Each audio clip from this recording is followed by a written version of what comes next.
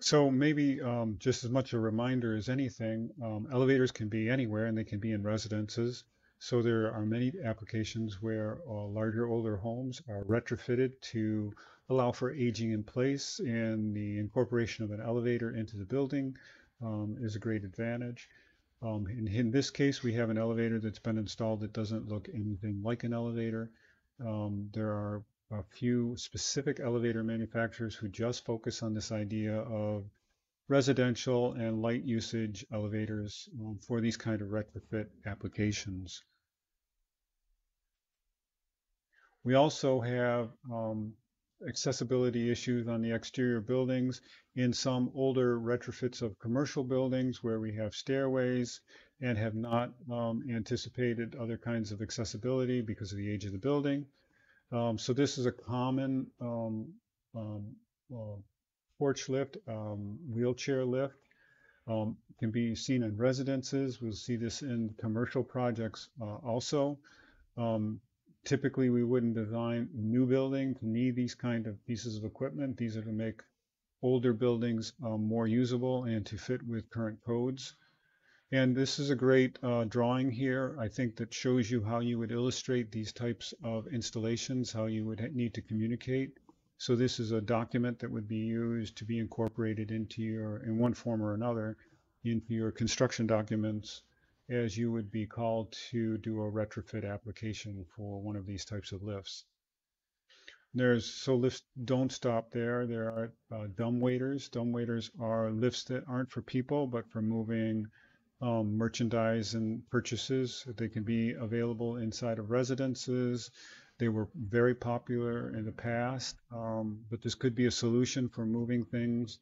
Also for people who have disabilities and are trying to make their facilities more friendly to aging in place.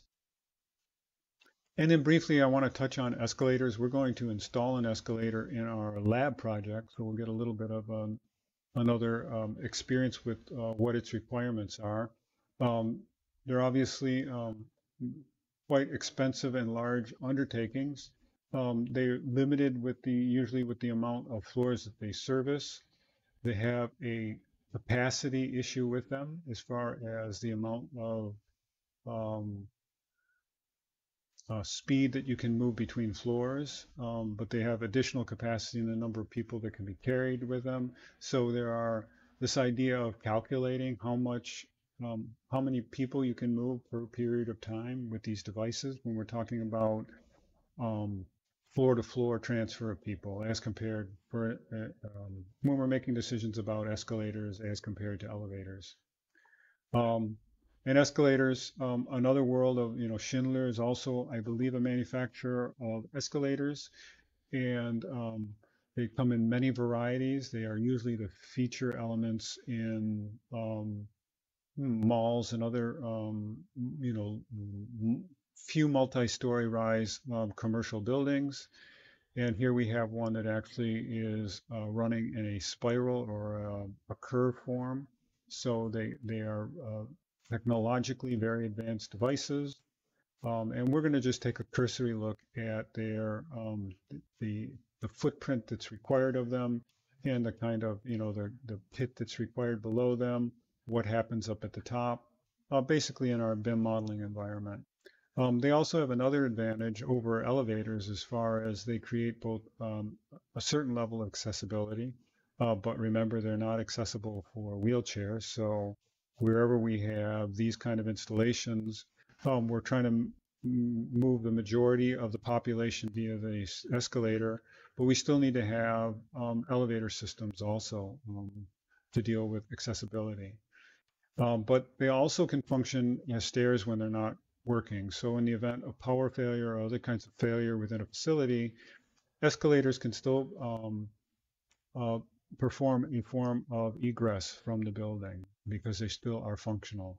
And that's an important consideration. And I'm really not comfortable delineating whether that is an acceptable form of egress in all conditions of all buildings, so that you would have to consult the code on whether a escalator that isn't running is actually a form of stairway egress from the building.